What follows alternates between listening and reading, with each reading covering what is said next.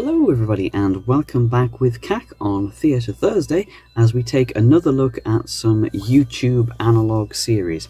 Now for this one we're coming back to Mr. Manticore's Nixonverse, and we've got some more videos up about the Last Sun, the D-Day night and things like that. I apologise if it's a little bit dark on the camera today. I've got my blackout curtains up to try and keep out as much of the sun as possible because it's the big day for the heat wave. Before we start, I am going to do a little mini taste test of the new Coca-Cola marshmallow flavour. I've had it chilling in the fridge, so it's ready for me to cool down a little bit on this hot day. And here we go.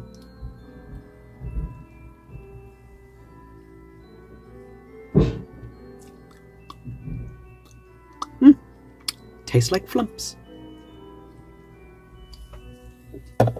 Okay, so we are going to get straight into it now.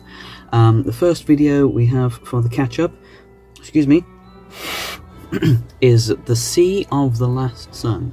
So let's check it out. At the end of the Vietnam War, the Last Sun regained sentience. Devastated by his past actions, he fled to the sea and vowed to be peaceful.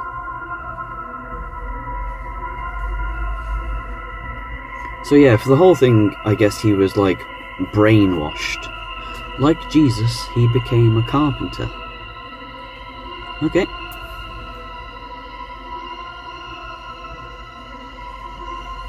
The music is very ominous, isn't it?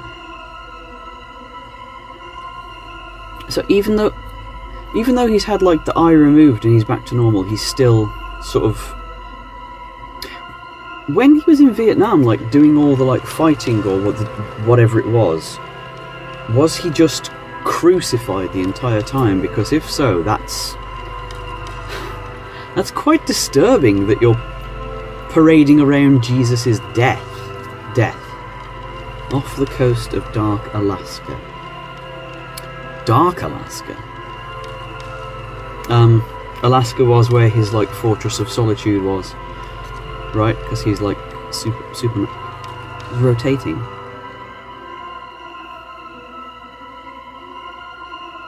Okay, so is he like coming off now? Is he like breaking free? No, he's not.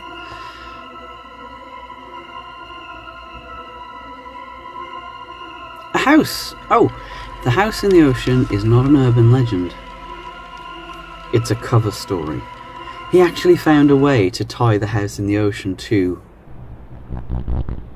Greetings. Are you the being known as the Last Sun? Yes, I was. Oh, that is really... Who are you now? Oh, that's redacted. I have abandoned human matters for a peaceful existence. I inflicted enough damage on Vietnam. It was not you. You were not yourself. I was and always will have been a vessel for destruction.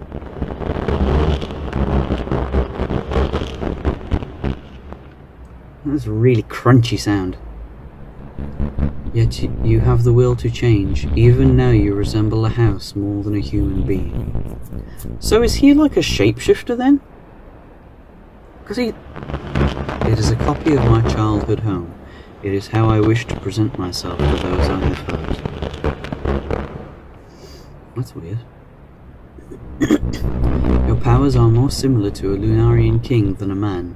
You may be the king in our prophecy. Join our kingdom and discover yourself. Of course, the Crescent King is a crescent moon. I belong to no nation. And obviously the Lunarians are from the moon. Rule our kingdom. I will not. This is my domain, my sea. The sea of the last sun. Foolish, our prophecy is set. You will sit on the throne that is rightfully yours. No! Oh!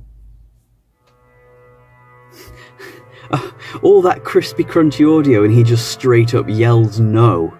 That's... ooh. But what's happening here? It just like blew the top off the house?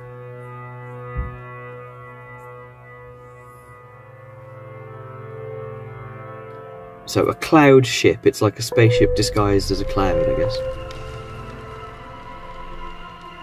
Okay, so that's a person. Is that Superman? Last Son? There we go. Jesus.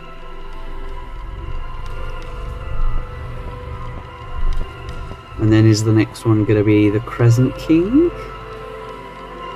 Yeah, there he is. Oh, that was a weird sound.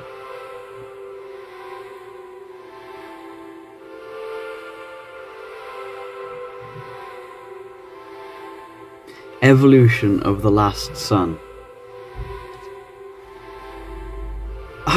I mean, how weird that must look out of context. I mean, even in context, that's weird. Okay, with Jacob Mlinko. Oh, and we're going straight into the next one. Right, okay, so this one is called The D-Day Night Returns. So, okay, so there's been like a parallel with superheroes so far in this. So is like the Last Son the equivalent of Superman, and then the D-Day Night is the Dark Knight, like the Dark Knight Returns? So are they in fact separate characters? And if so, who are they? Anyway, let's jump into it. D-Day Night Returns. Got face missing eyes there. After the Vietnam War ended, the Lost Son become the Crescent King. Lunarans used him to destroy language in America slowly. Changes were subtle. No one noticed long time. Oh dear. Eventually no one understood themselves. No one heard. No one spoke. Lunarans builded schools everywhere. Schools taught new language to us. Their language. We hear their language now. We speak their language now. We think their language now. Oh God. English hard because our world is theirs now. It will take all time to relearn everything. The avenues. So the avenues have been like the people in the description. Like in every description, there's been a message from the avenues.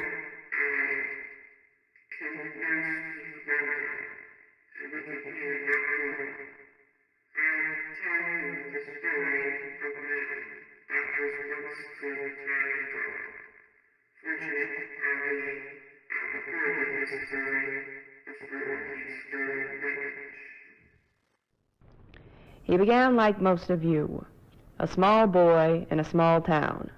It was not an easy living.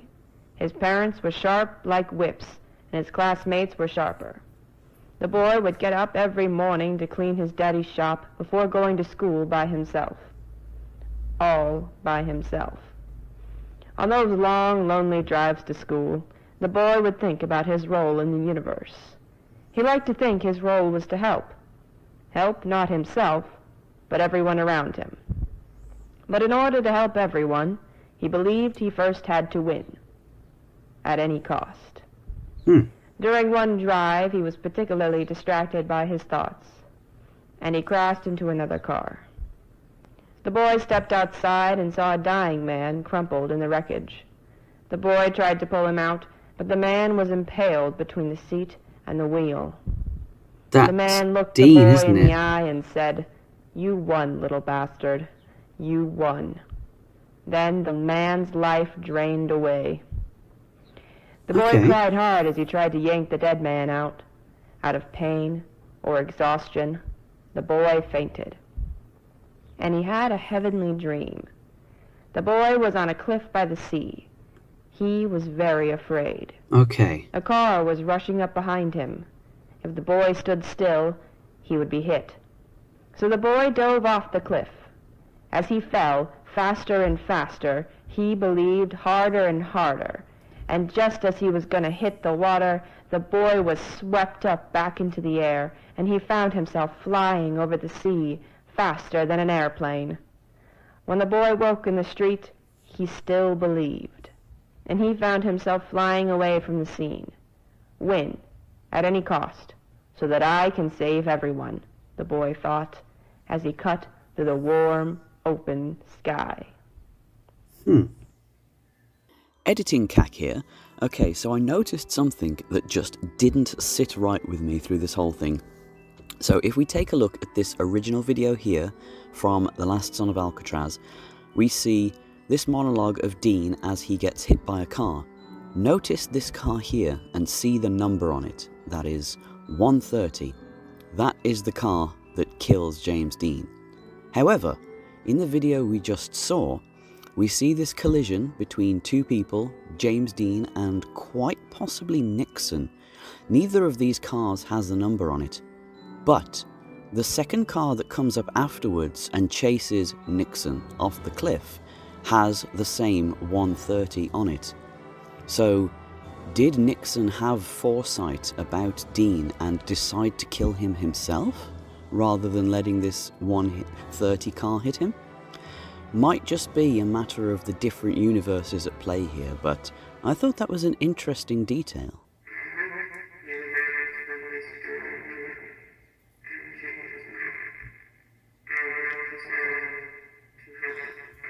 Okay.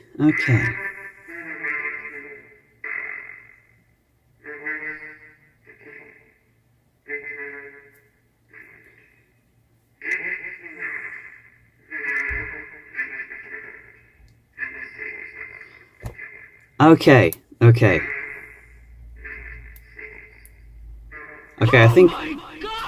Jesus.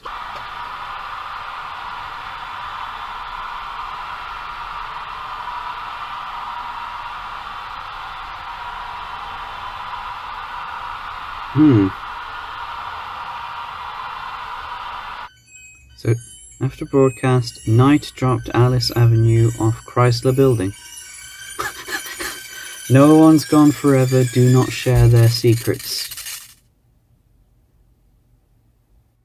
Okay, I was going to say that I had some ideas there, but then that happened at the very end, so I don't know. Okay, so let's try and put this out. Right at the very beginning, when Nixonverse happened, people thought that The Last Son was James Dean because of the, you know, the monologue of James Dean speaking over the car crash and things like that. But it seems like he still is a player in this, and I'm thinking perhaps... So, from what we saw from that story there, the boy was... the last son as a child, possibly Nixon if the whole last son is Nixon thing is true, and he was the one who accidentally killed James Dean. James Dean was the one dying in that animation there, and the boy was the last son somehow, and now the last son obviously has gone on to become both Jesus and finally the Crescent King, and the Crescent King has taken language away from America, and in an attempt to sort of fight against the king, reverse the king, it was saying they need the D-Day Knight to come back, and so it may be possible that the D-Day Knight is James Dean and has been since the beginning, but he died. But it's the other James Dean from the other universe. Perhaps. I don't know. The more I say this, the less it makes sense. But nothing about this makes sense. So that is my thought.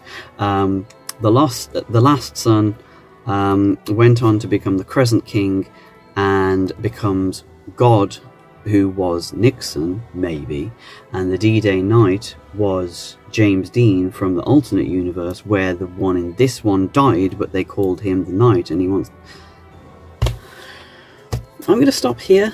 before it gets any more crazy, but that is the basic gist of my theory here, that the last son has been corrupted into the Crescent King, and the D-Day Knight is or was James Dean, and must be revived.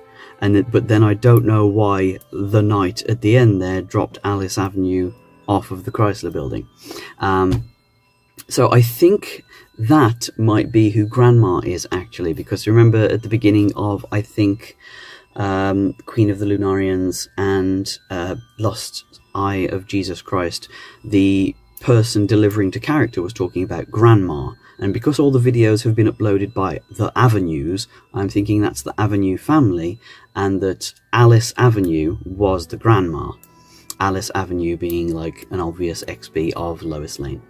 So yeah, tying that all together, that was very interesting. There may be more yet in the future. If there's another video, I'll tack this on here, but if not, then I'll go straight into the outro. So I'll wait a couple of moments to see what happens. Okay, so that is it for this video. I'm not sure what's going on. Hopefully there's something in my theory that comes to fruition, but otherwise I have no idea.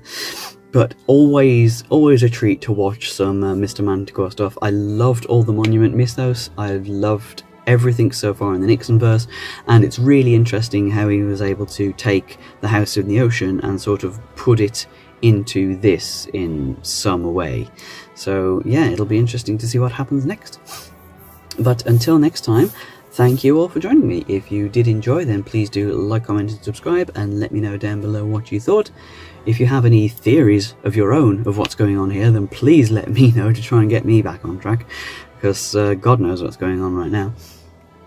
And aside from that, if you have any other videos that you'd like me to watch or react to, any video games that you'd like me to play, any taste tests that you'd like me to do, any challenges, or if you just want to say hello or ask a question, then let me know down below. Nice to know that I'm not alone out here. So until next time, thank you all for joining me, thank you for watching, and I'll see you in the next one. Bye bye.